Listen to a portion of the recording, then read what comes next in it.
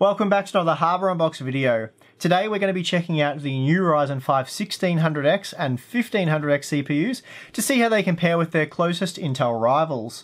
Today AMD is releasing a grand total of 4 new Ryzen 5 models, though for this video we will be just looking at 2 of them. The 1600X that we will be reviewing is accompanied by a second 6-core part, the plain 1600X, which comes clocked roughly just 10% lower, but given all Ryzen CPUs are unlocked, they are essentially the same product. So while the 1600X is priced at $250 US, keep in mind you should be able to achieve pretty much the same performance out of the non-X model for $220. In either case, the 6-core CPUs will be doing battle with the Core i5 7600K or possibly the $210 non-K model, but for this video we will be focusing on the 7600K. Then we have the 1500X, which sounds quite similar, especially given how the 1800X and 1700X are essentially the same CPU.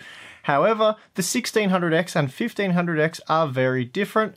Whereas the 1600X is a 6-core part, the 1500X is actually a quad-core. It's worth noting though that SMT is still enabled, so like a mainstream Core i7, the 1500X offers 4 cores with 8 threads. I'm not going to go into too much detail here as we have already discussed the Ryzen 5 specifications in a previous video, and I'll link that in the video description.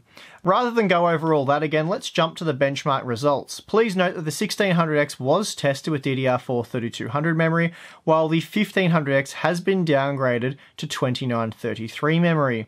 The memory controller on my 1500X chip that I received wasn't good enough to handle 3200 memory, so I was forced to lower the memory speed. Meanwhile, the Intel locked chips were tested using DDR4 3200 memory, while the locked model, being the Core i5 7500, was tested using DDR4 2400. AMD has provided a new test platform for our review using the Asus Prime B350 Plus motherboard, DDR4 3200 memory, and a fresh install of Windows on a Samsung 960 EVO SSD. Therefore, I threw out all my previous testing results for both the AMD and Intel CPUs and started again from scratch. Let's see what we found. Here we see that memory bandwidth performance has improved using the most up-to-date BIOS on the Asus B350 motherboard. The Ryzen CPUs are now good for 35GB per second. Previously we were seeing around 32GB per second with DDR4 2933 memory. This means even with lower rated memory, the Ryzen CPUs are delivering at least 10% more bandwidth than the Kaby Lake CPUs. This will hand the 1500X a massive advantage over the Core i5 7500 in memory intensive workloads, as it has over 40% more bandwidth at its disposal. Using Cinebench R15 to measure single and multi-threaded performance, we once again find extremely impressive figures from the Ryzen CPUs. The 1600 lays waste to the 7600K's multi-threaded score, essentially doubling it. That said though, for single workloads, the higher clock speed of the Core i5 means the 1600X is 11% slower here. Moving to the 1500X, and we find it's just 15% slower than the 7700K in the multi-threaded test and 21% slower when looking at single threaded performance. However, when compared to the similarly priced 7500, the 1500X was 45% faster in the multi-threaded test and 6% faster in the single-threaded test. So as we found when testing Ryzen 7, this points to Ryzen 5 offering vastly superior productivity performance when compared to competing Intel CPUs. The 7-zip benchmark shows similar margins to what we just saw in Cinebench R15. The cool thing here, however, being that this is a real-world application, and the gains here can be enjoyed by the average user.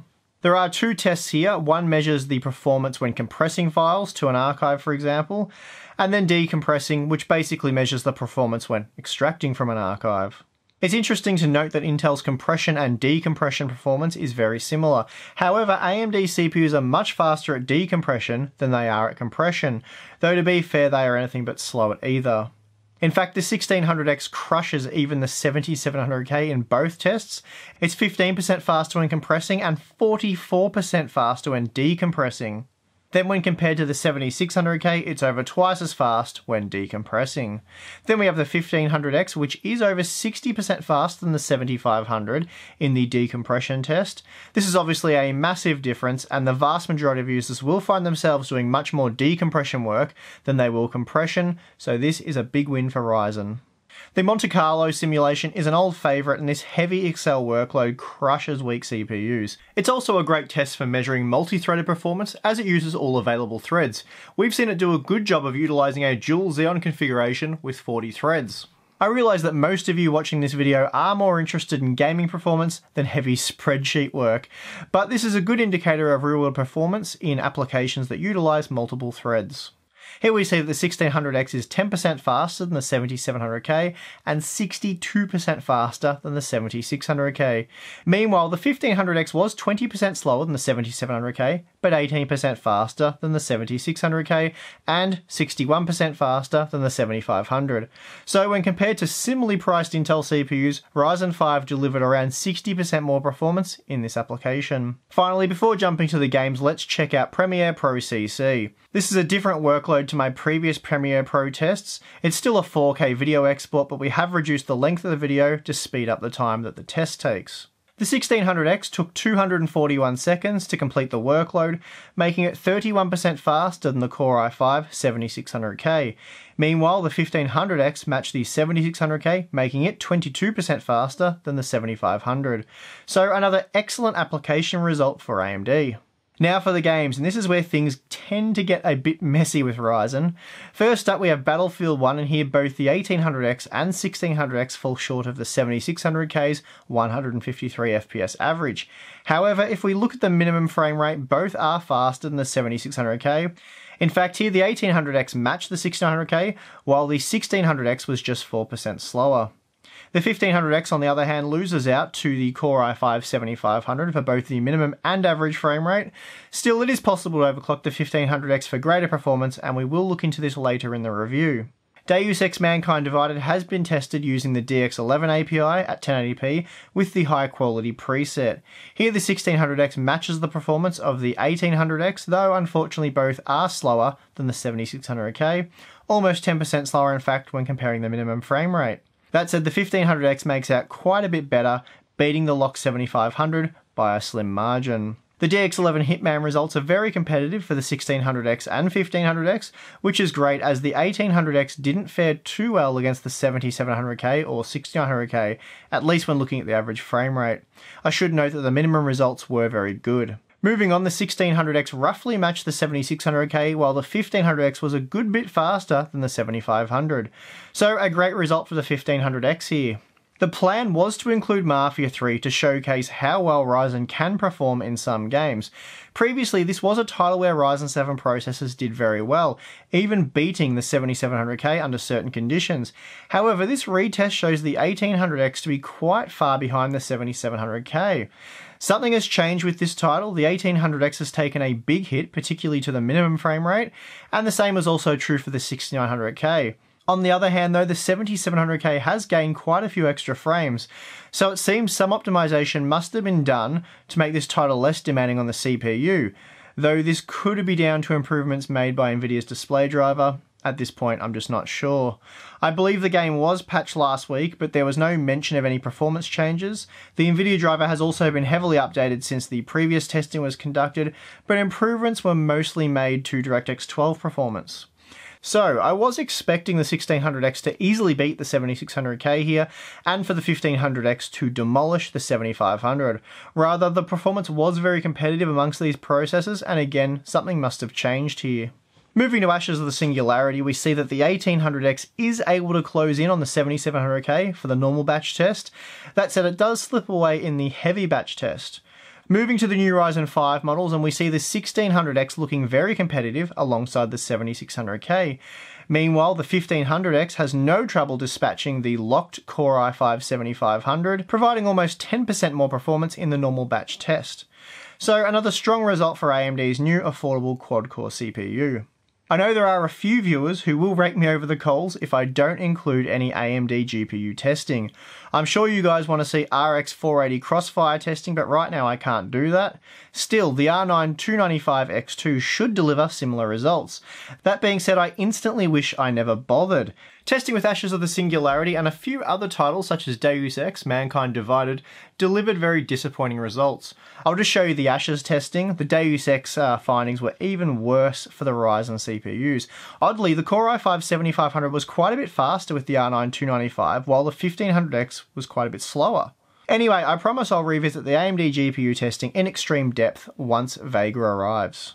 When it came time to overclock, we found that our 1600X sample was good for 4.1 GHz, while the 1500X sample hit the wall at 3.95 GHz. Testing with Premiere Pro saw the 1600X boost its performance by 9% once overclocked, making it slightly faster than the stock Core i7-7700K, and not much slower than the stock 1800X. The 1500X performance, on the other hand, was improved by just 4%, and this was a disappointing result. Mostly because overclocking the 7600K led to an 18% improvement, taking just 269 seconds to complete the workload. That said, the 7600K is a more expensive CPU and requires a third-party cooler as well. When compared to the similarly priced Core i5-7500, the overclocked 1500X was 28% faster, so that is another strong result for AMD. The overclocked 1600X squeezed out a few more frames than Battlefield 1, though the result wasn't worth getting excited over. The 1500X, on the other hand, was a little more impressive here, and the overclock did allow it to just outpace the Core i5-7500. Here the 1600X gained 6% more performance in Ashes of the Singularity once overclocked, allowing it to beat the overclocked 7500K, at least when comparing the average frame rate. Meanwhile, the 1500X is now 14% faster than the 7500, hitting 73 FPS on average, so again a good result for the 1500X. Looking at the power consumption figures when running the Cinebench R15 multi-threaded test, I have to say the Ryzen CPUs don't look particularly fuel efficient. The 1600X pushed total system consumption 64% higher than that of the Core i5-7600K. However, here we need a bit more context. Remember, the 1600X was almost 100% faster in this test, so increasing total system consumption by just 64% to deliver twice the performance is actually very impressive. The 1500X wasn't quite as good as its configuration consumed 66% more power, while it was only 45% faster. Still not a bad result, though the 1500X does look quite inefficient in this test when compared to the 7700K. Here we have the maximum power consumption figures for the Excel tests, as well as the system idle figures. As you can see, the idle results are all much the same, hovering around 60 to 70 watts. Again, the power consumption figures on their own are a bit misleading. Here the 1600X can be seen pushing system consumption 34% higher than that of the 7600K configuration, and that looks pretty bad. Yet it did complete the test 62% faster, so while it consumed more power, it completed the test much faster, actually making it the more efficient processor here. The same is true for the 1500X, it consumed 33% more power than the 7500, while delivering 61% more performance. As is often the case, power efficiency goes right out the window once you start overclocking and increasing voltages. If you care about efficiency, then overclocking Ryzen 5 processors might not be a desirable option. The performance gains were quite slim, and yet we see the 1600X increase total system consumption by a staggering 49%. Hard to believe, but it's true. The 1500X increased consumption by a more reasonable 30%, though at best we only saw about half that margin in performance gains. By the way, this power-hungry overclocking stuff isn't just an issue on AMD's side. The 7600K sucked down 42% more power once overclocked, but we only saw performance gains of up to 20%. Now for the operating temperatures using the stock AMD coolers. Actually, I should note that the Ryzen 5 overclocking was done using the Wraith Spire for the 1500X and the Wraith Max for the 1600X, but I will talk more about CPU coolers more towards the end of the video. Out of the box, the 1500X idled at 35 degrees and peaked at 68 degrees when using the Wraith Spire. Overclocked to 3.95 GHz, those temperatures did shoot up quite a bit. The idle was now at 42 degrees, but it was the load temp of 88 degrees, which was getting a bit roasty. That said, the heatsink wasn't uncomfortable to touch, and while audible, the fan wasn't screaming loud. The 1600X paired with the Wraith Max idled at 36 degrees and maxed out at 61 degrees at the stock frequencies. That said, when overclocking it did hit 90 degrees under load, so that's getting a bit too hot in my opinion. Though keep in mind I'm using a PowerBug type program to stress the CPU, so when gaming you won't see temperatures get nearly as high as these for the most part. Keep in mind though, while the 1600 does come with the Wraith Spire, the 1600X that we have for testing here doesn't come with a cooler at all. For this reason, I strongly suggest buying the cheaper 1600 over the 1600X. Of course, if you are going to seriously overclock either 6-core model, you're probably better off investing in a large tower-style cooler or an all-in-one liquid cooler. These are, of course, mandatory items for the Core i5 7600K. Okay, so now to make sense of the data and try and work out which CPU it is you guys should buy. In my opinion, priced at $250 US, the 1600X is an exceptionally good buy and a fantastic alternative to Intel's Core i5 7600K. The problem with the 7600K is that for the same price, you do only get 4 cores. Granted, they are exceptionally good cores that can be pushed quite high through overclocking, and in most games they are very efficient, but it is still just a quad core. As good as the 7600K's gaming performance is, the 1600X still offered more consistent performance in games such as Battlefield 1, and of course here, although the averages were lower, we were still pushing over 120 FPS at all times. It also made out better in Ashes of the Singularity escalation and provided similar performance in Hitman. Even in games such as Mafia III and Deus Ex Mankind Divided, where the 1600X trailed the 7600K, the margin wasn't exactly significant. So, out of the box gaming performance right now is very similar. What isn't similar is the productivity performance. It really doesn't matter what the application is. There will be hundreds that mimic what we saw in 7-zip and Excel, for example. For content creation, the 1600X is a beast at the price point, roughly matching the 7700K. Even if we take overclocking performance into account, the 7600K can't live with the 1600X when it comes to productivity. Likewise, once more games start to utilize Ryzen as well as these applications are, the 7600K is going to be left well behind. For me, Ryzen 5 also feels much more like an Enthusiast grade product thanks to the unlocked clock multiplier, overclocking support on not just the flagship chipset but also the affordable B350, and of course that impressive box cooler for the 1600X, which offers quite a bit of overclocking headroom. On the contrary, the 7600K requires a reasonably expensive flagship Z-series chipset if you plan to overclock, and don't forget there's no box cooler at all. That's right, you're paying more for an unlocked K model, and Intel does you the favour by keeping the metal. So right away you can tack on around another $20 to $30 US onto the price tag for a basic air cooler. There's also around a $20 premium for the motherboard as well. If we combine the CPU price, entry-level motherboard supporting overclocking, and the cooler, we find the 1600X actually ends up costing 8% less than the 7600K combo, and not the 4% more you'd pay for just the CPUs. Of course, if you opt for the vanilla 1600 like I suggest, then you're saving a little over 15% on the core components. That's pretty insane for a 12-thread setup opposed to a quad-core.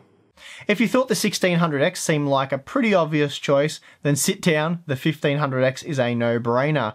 You might think quad-cores in 2017 are old news, and well, they kind of are. However, with its SMT support, the 4-core, 8-thread 1500X does very well for itself, and at just $190 US, it's exceptional value. The alternatives for around the same money are the Core i5 7400 or the 7500 which we tested, and as you just saw, the 1500X had no trouble dispatching Intel's budget quad-core.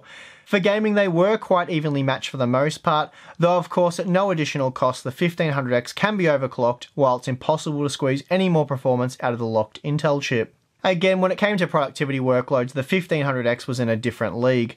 As I said when discussing the 1600X, the 1500X really is a chip that will be appreciated by enthusiasts as it can be overclocked and can take advantage of faster memory. Something else I should also quickly note is that gaming performance will also be considerably more competitive with a mid-range to high-end graphics card, something like the RX 480 or GTX 1060 up to say the GTX 1070. The upshot being that in CPU-bound games, Ryzen will still have an advantage thanks to its additional resources, and therefore in those situations will pull ahead of the 7600K. Overall, I think I am more impressed with the Ryzen 5 series than I was a month earlier with Ryzen 7, for the simple fact that there is less competition at these price points. Intel has done a pretty poor job of looking after enthusiasts, particularly those on a budget, and this is where these new Ryzen 5 chips really hit hard. This makes me think how incredible the Ryzen 3 range is going to be in terms of value. You might scoff at a $130 to $150 US quad-core that lacks SMT support, But remember, the upgrade path here is very rich. The AM4 motherboard that you purchase today should still be able to support AMD processors all the way to 2020, at least that's the plan. So the option to move from an affordable quad-core that you buy today to something much more substantial, or at least capable in a few years' time, should be possible, and this is the reason why I'm so keen on the 1500X. And that brings me to the end of my release day Ryzen 5 coverage. Hope you guys enjoyed it. And remember, if you want to get your hands on an incredibly cool custom-built Ryzen 7 gaming PC, then be sure to enter our competition. I'll throw the link in the video description below. There's also more Ryzen 5 coverage to come on the channel, so this will not be the end of it. I now have the 1600 and 1400 on hand, so expect to see some testing done on them soon. I'm your host Steve. Catch you again next time.